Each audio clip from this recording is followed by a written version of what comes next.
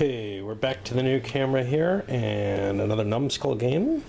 The Last of the Independents. This is a few years old, but Patrick provided it to me as a review copy so that I could take a look at this game. And I'm kind of interested in this one, to tell you the truth.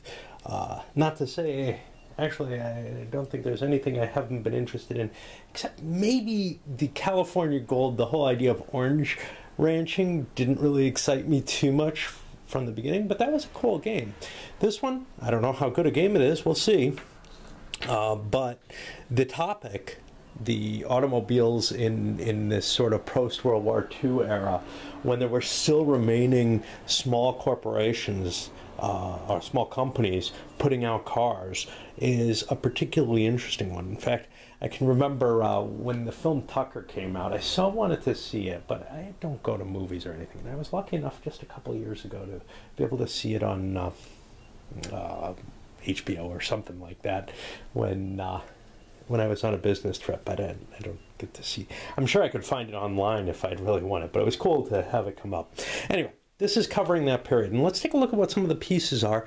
The goal of this game is going to be to collect victory points, and I think these are the victory point chits.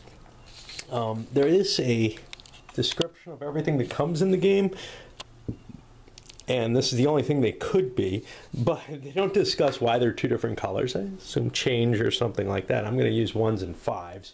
I think that works well with this number of players, but you may want to shift the numbers. They're essentially should be unlimited from what I can see.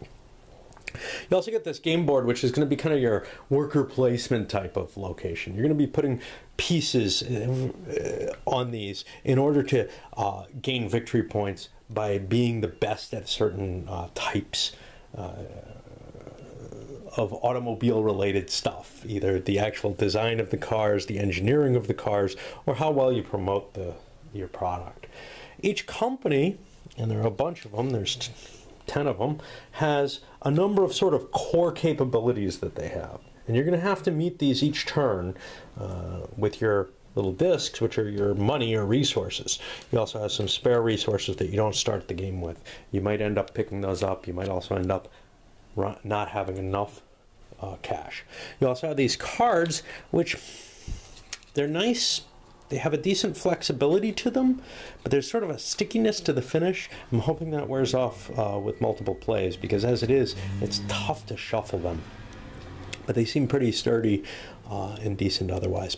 So these are going to give you an event on them, which you're able to do. So for example, here, a costly additive for engines and sports cars and luxury cars. Players may remove up to 2 discs from each of those. And I guess that's on other people or something, I don't know. And then it has a trend, which is going to be things that you're kind of aiming to do well in, because you'll get a bonus if you manage to do well in those. Talk about that in a bit. But the rules, fairly small, just 4 little tiny pages, one of which is all pictures, are a little too sparse for my taste. I had to read through them a couple of times, set the game up to really get an idea of what it's going to even be about. I'm still not entirely sure, obviously, about the best strategies and stuff like that, but I kind of expect to read the rules and understand what it's about. One of the key things is that you've got this sequence of play, and that's going to be performed multiple times for once each for each of these different sections of the board. Okay, let's go over what we do. So for the start of the game, you get a company at random, and I'll put these excess back. They each have a description of the person and who's running the company, and some of the history of the company as well on the back, which is really cool. I looked through a couple of them, but I don't really feel like doing the whole thing. When it comes with a little bag, which you're going to be using for some randomizing, it uses a system that looks kind of like that which was used in, let's see if I can find it, something I just played. Oh, it's not here. Or it's not there, it's down here. The 1912 election bull moose that should be coming out soon, that I did very recently. Okay, so what happens in play? Well, at the beginning of the game, you're going to randomize the turn order, and I should do that, but we're not going to be starting playing. You get 20 of these discs, 10 of which are going to be on your company profile and your core capabilities, whatever those are. They're not described as such, but that's what they are. And then you get 4 cards. The game's going to generally last 3 turns, but there's no reason you have to limit yourself to that. I suggest, hey, the more people you have, the less turns you want to play, because it's going to take longer, but you know, there's no real reason to limit yourself on it, except that if people... The game should not last too many turns, simply because you'd start probably beggaring the suspension of disbelief capability if these independents lasted too long, because conceivably they have to be competing with the big companies as well, which aren't in the game. So then we have this, players are going to be set up in the turn order track, and when they don't want to do a certain action, they go into the passing lane, which is not something about, you know, surpassing, it's just you're passing for the rest of that round. Okay. And then as a new action comes down, you put them all back in their same order in the turn order. Finances are going to determine what the turn order is each turn after the first. So, for models, engineering, and promotional categories, you're going to each have their own turn sequence. And what happens first is the selective disc allocation. So if you're doing the models, you're going to be able to take from this pool. This is your selective discs or resources that you haven't expended. And you can put some of them into any given category. Once you've placed in a category, you can't place in that category again. I don't know if category is the right word for it. Section is what they use. Category is the big thing. So once you place in a specific section, so for example, if I put one chip in two-door coupes, I can't come back and put another chip in there, although somebody else could put one of theirs.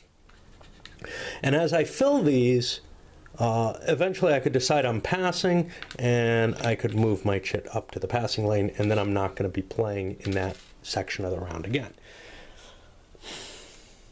You're going to do this for the top row, and then the next, and then the next. Once everybody's placed all that they wish to, or everybody's gone, what, 7 times or whatever, here it's only 6, then you have your required disc allocation, which is these. You don't, despite the name, you don't have to allocate these where they say. But you have the option to do so. You take them off your card. So for example, if I'm in the midst of the models section, I'd take off of here and I could put this in a utility vehicle, etc. And I can look at what everybody else has, both on the board and on their required chits, to see whether or not I have a chance of getting a victory that I want. Okay.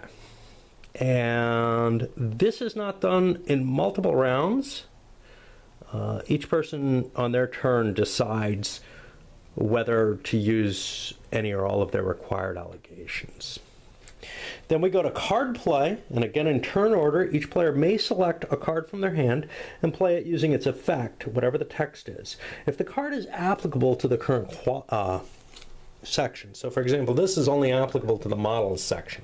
If I'm in a later section of the game, I can't play it at that point. This one would be promotions. Some of them won't have an image, I think, and they'll be applicable at any time.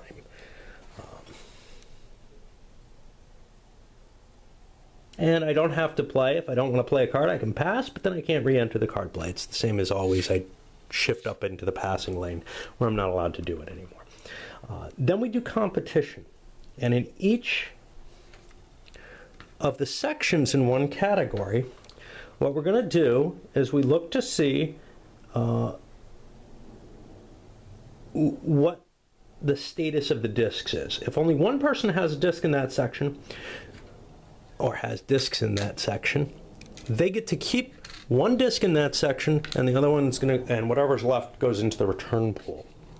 If multiple people have discs in a given section, then all the discs are scooped up from the section dropped into the bag. One is picked at random. This is kind of like the election prospects over in Bull Moose. And that person wins.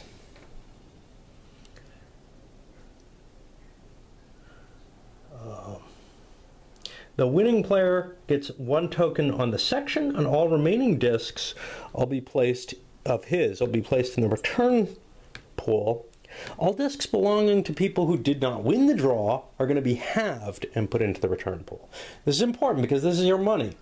This is your resources in the game. So if you bid it up with someone, you have a chance of losing a lot of resources in that sort of fight to be the best at that, whereas they get all their resources back, essentially.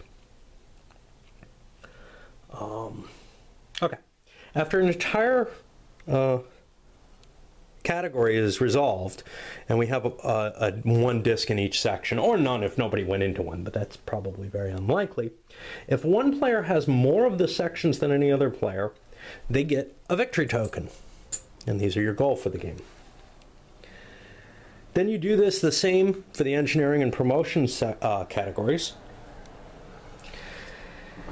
And then each player in turn order can reveal cards for the bottom section, the trend section on their card. Each section on their trend that contains one of their discs gets an additional disc.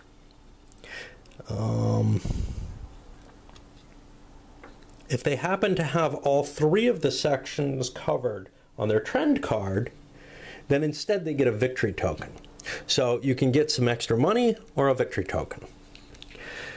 Okay, then all the discs in the model section are put in the bag and one will be drawn. That disc is going to go into the Car of the Year section down here. And all the winner's remaining discs from the bag also go in the Car of the Year section.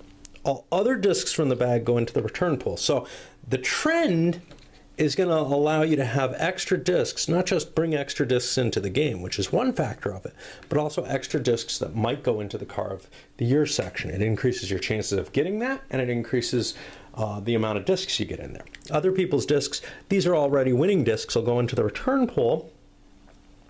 And you do this also for engineering and promotion. After all the categories have been done, all the discs in the Car of the Year pool are then placed in the bag, and one is drawn. The player who it belongs to gets a victory point, and then all the discs from that draw go into the return pool. Now, it's time to rinse before we repeat. At the end of the year, you get all your discs that are in the return pool back in your pool. These are now allocatable. You have to fill this. If you can't fill this, something terrible happens. You go bankrupt. In that case, you lose a victory token if you have one, and all your saved cards. You then discard your company profile card, draw a new one, and start again with the allotment full, 6 discs here instead of the 10 that you start the game with. Hey, the world's getting tougher. And I don't know what else. There's something else, but okay. If you ended up with 6 or more tokens left after you fill this, your company's been financially successful and you have cash here. If you end up with less than 6 tokens after you fill this, you get a total of 6 in here. You are taking government subsidies, and that's okay. In fact, that may be what you want to try to aim for.